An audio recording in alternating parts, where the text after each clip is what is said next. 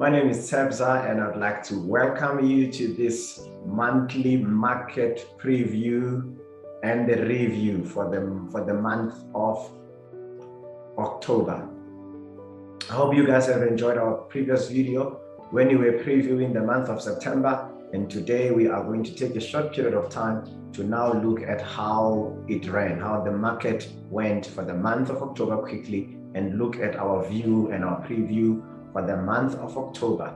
Yes, we do look at the Forex market, equity market where possible, indices, commodities, metals, cryptocurrencies, and anything that goes with it in the market. So enjoy and have a good time. If you're looking for assistance, as I said, you can contact us on that email address, then we can be able to help. But for today, it's about looking at the market. It's about putting the market under the microscope or on the surgery table. Let's go to it. You remember that last time we were talking and we were looking at the market and looking at how it will play out for the month of September, rather, as the ZAR moved according to what we had predicted. This side, you would remember that we were talking about this potential head and shoulder pattern. At the time, we made a call for a buy. We made a call for a buy of the USD ZAR on the neckline, and the price went slightly to the downside, doing some liquidity traps, and then from there, flocking as we always, big momentum, non-stop. You can see after moving from that point, there was really few corrections, very small corrections, around 23.6 of corrections there. A nice impulsing to the bullish side until it touches our take profit around the 1450, 1470 levels. This was the shoulder we are targeting. We expected the price to drop from the shoulder. It dropped a little bit, that's a reaction, and the price again did go up for the month of October. And you can see that in the past 3 or 4 days, the price is wanting to come back to the support. I will speak more in detail about USD ZAR. But we summarize our USD ZAR as a trade that went to profit. Remember, for every single pip that you get or 2 pips that you get, try to reserve 1. 1:2, 1:3. The ones, as I've indicated on this market, that if you cannot afford to take your stop loss below this level, then you are not supposed to be trading this pair. In this case, according to us, the stop loss was not hit. The price moved slightly, looking for liquidity traps, and then going up to the shoulder. So money in the bag. Looking at the Nasdaq at the top, that's the Nasdaq chart. We looked at the Nasdaq at the top. The Nasdaq was there when I had made a review. It did not even move an inch to the upside. We thought it would just, those buyers would try to threaten the sellers, never moved an inch, turned from this, and then from there went back. As I'm speaking to you right now, look at how it moved according to our projection, exactly where we expected in a month exactly. So the Nasdaq therefore dropped, as we said, right about those 1,200 points, making good monies for those who were bearish with us. I was also bearish, made some few bucks there. Then from there it is at support. I will speak more about the Nasdaq. So gold is still holding the shoulder line. I will also be speaking about the gold. We were buying the shoulder, right? And that's the shoulder that we were buying. At the time, gold was at the neckline. I had given an indication that those who wants to go on a sell, because I could see it was bearish, they could go on a sell. We expected the euro dollar to drop a little bit, the euro yen to drop a little bit, and that is correlation. So we expected it to drop from that point, come to the 1750 levels for a buy, which is where it is right now, and it did not do that. It came there was a reaction, but I also went in, got some reaction, and then the price went up. But remember, our stop loss is on the downside. So we are on a conservative out. We just to monitor the market, because we can see that it is now wanting to range on the downside. That is our analysis. So basically you can say we are still at break even on the price of gold. 2 opulence effects nil the market, because on the gold we are still on break even, and that's a drop.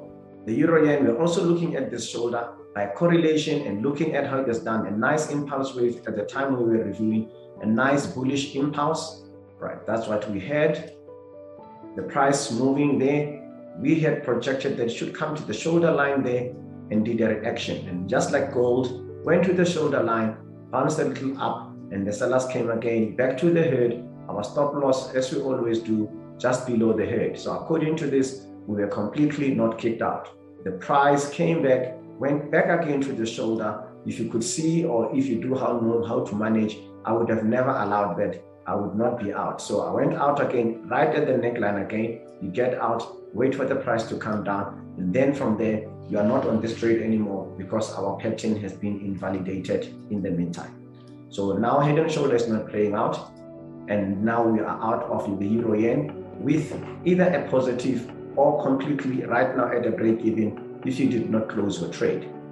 So we did not lose any money according to our projections on euro yen. Again, this is 2 opulence, 0 the market. There is the bullish drive, that's the Brent crude oil. We're expecting the price to keep on giving us that nice bullish drive, which is what I like a lot.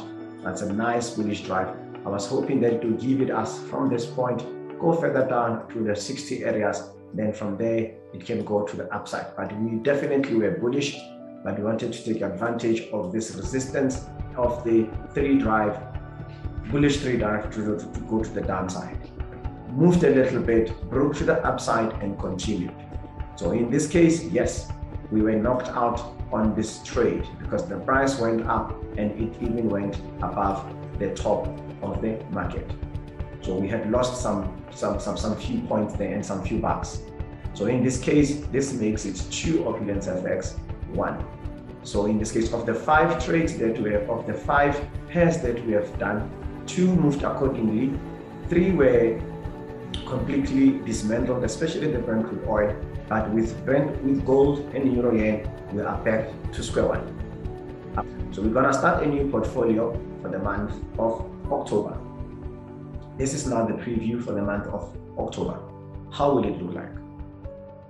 Right. First things first. Let's start home. UZ. I have in the last month have shown you this pattern that the price has now kicked out the shoulder.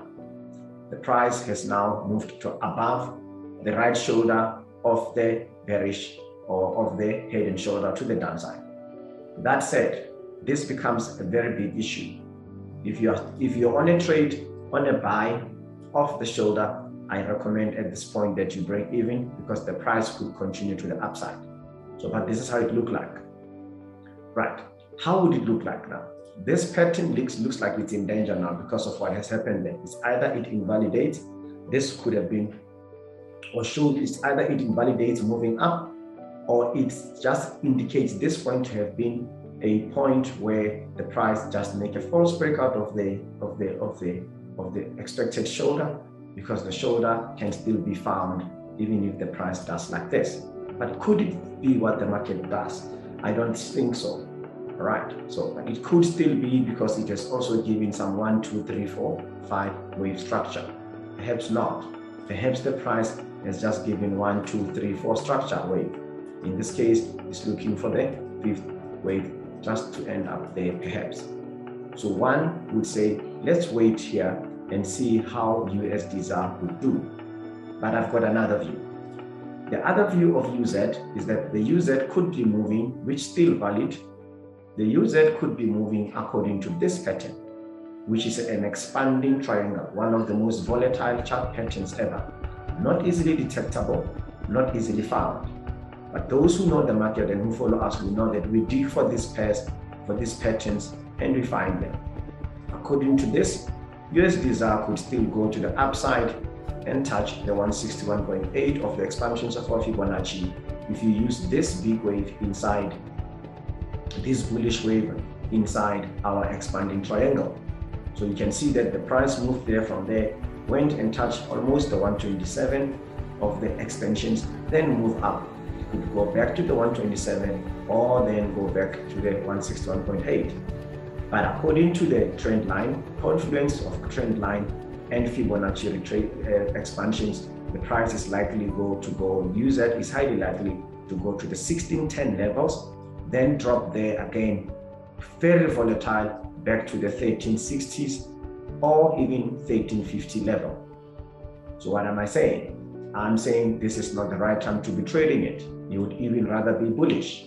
That those who can be bullish here, they could put their stop loss below the previous swing low of the market. Then from there, assume this to be the swingers low right now, and then go up.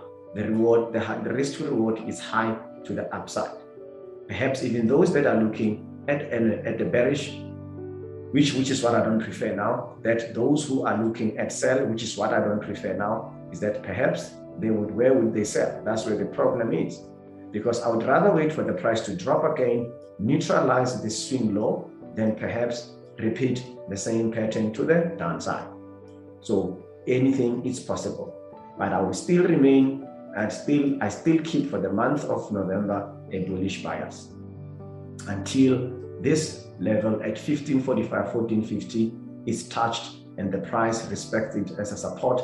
Then you can believe that it can further make that head and shoulder pattern inside this expanding triangle. Volatility, it's inevitable here. But UZ is being very, very, very naughty because it has got 3 patterns. There is another pattern. UZ could still come up with another wave. There's a bullish wave, as you can see. Then the price could just want to stay within this channel, stay there, but this still gives it a bullish bias. If the UZ uses this support for the month of October, then it's easy that anybody would be wanting to buy this support and then make money. So if the price comes back there, they will be coming back to touch this point on a confluence of fib retracement and support. The oscillators will always be in your favor. Those who use some other indicators such as moving averages, could be a good time for you to be looking at the 50 moving average on a daily or the 200 moving average also on lower time frames to see where it's going to take you.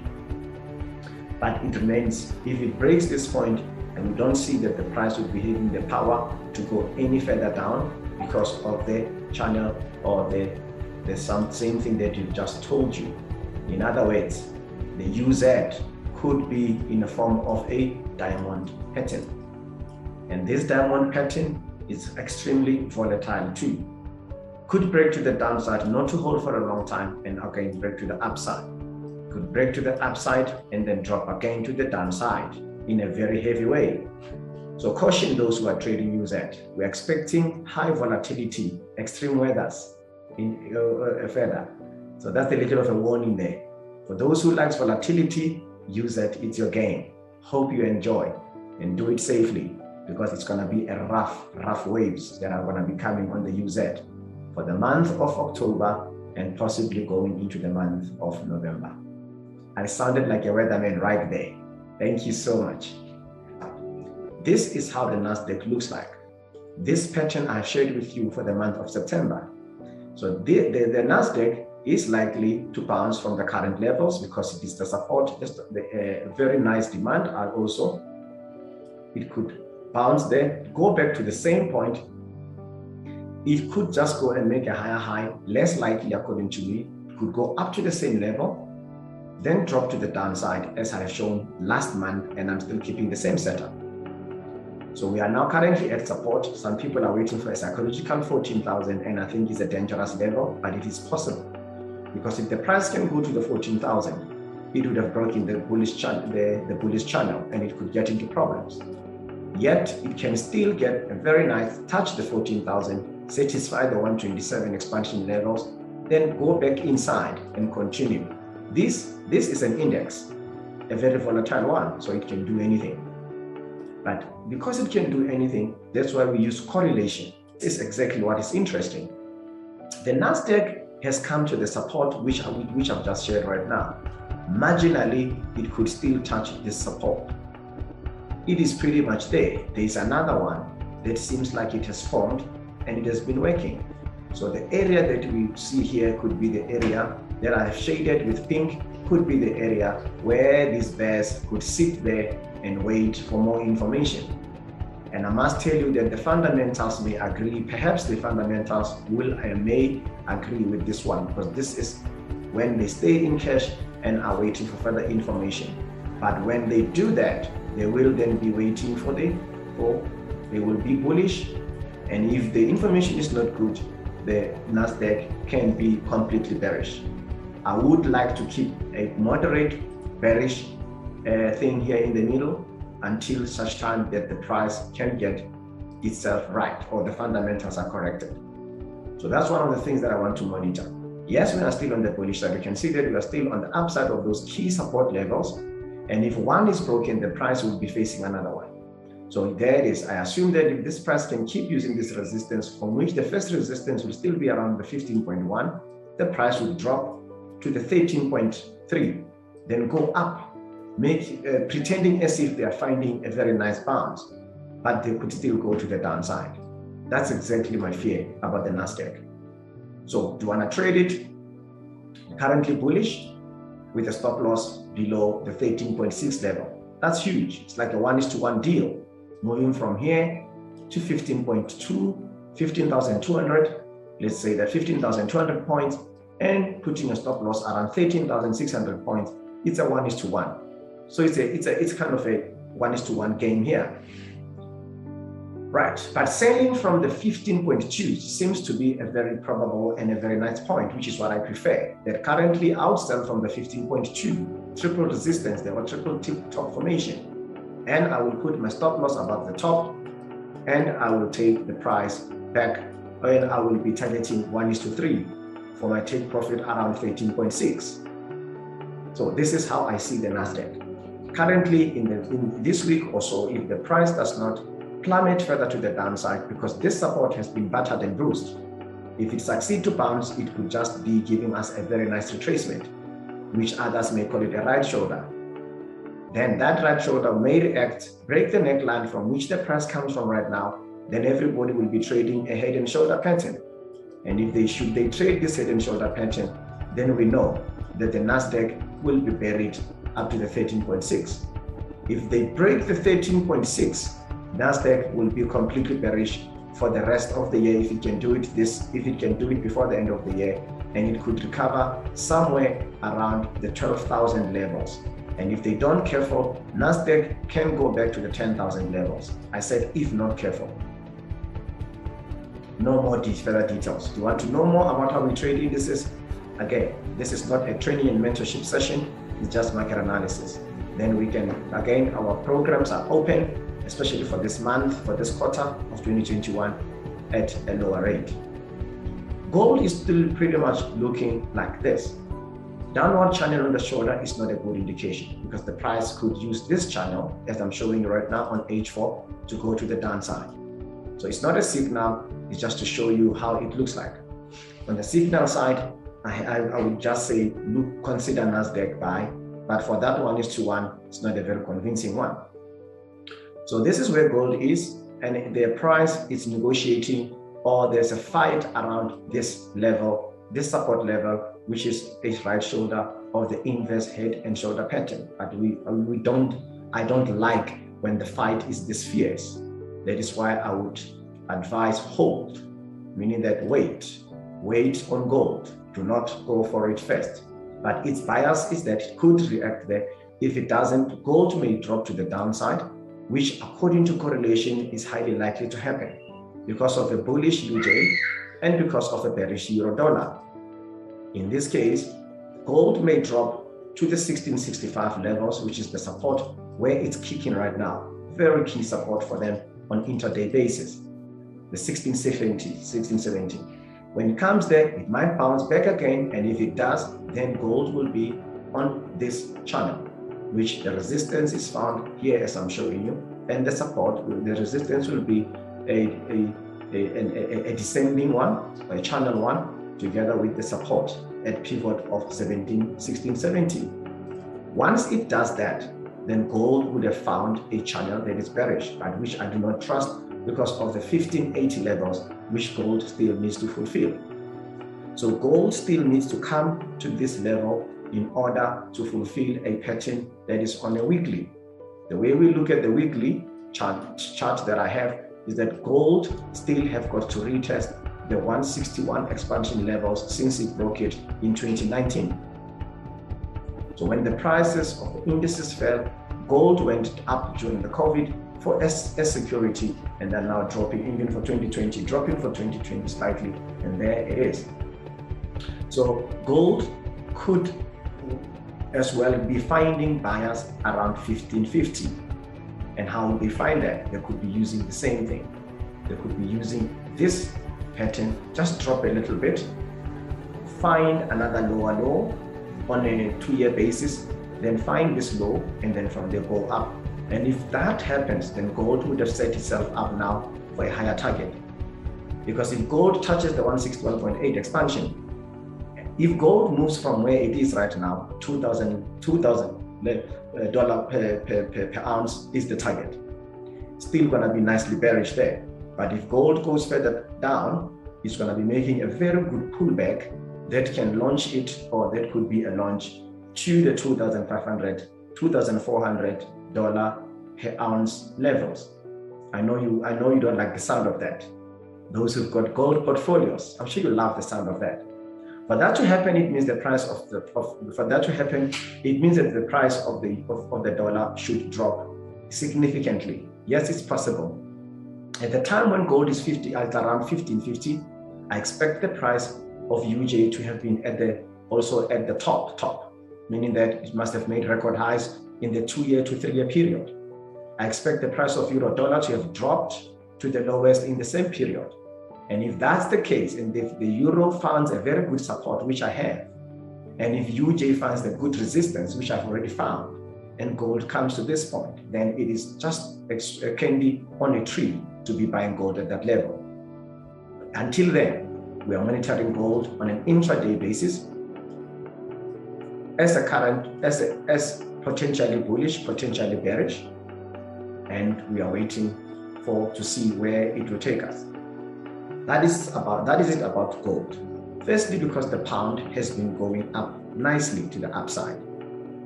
Before I can come to this chart, I would like to show you the chart from which I developed from the London session.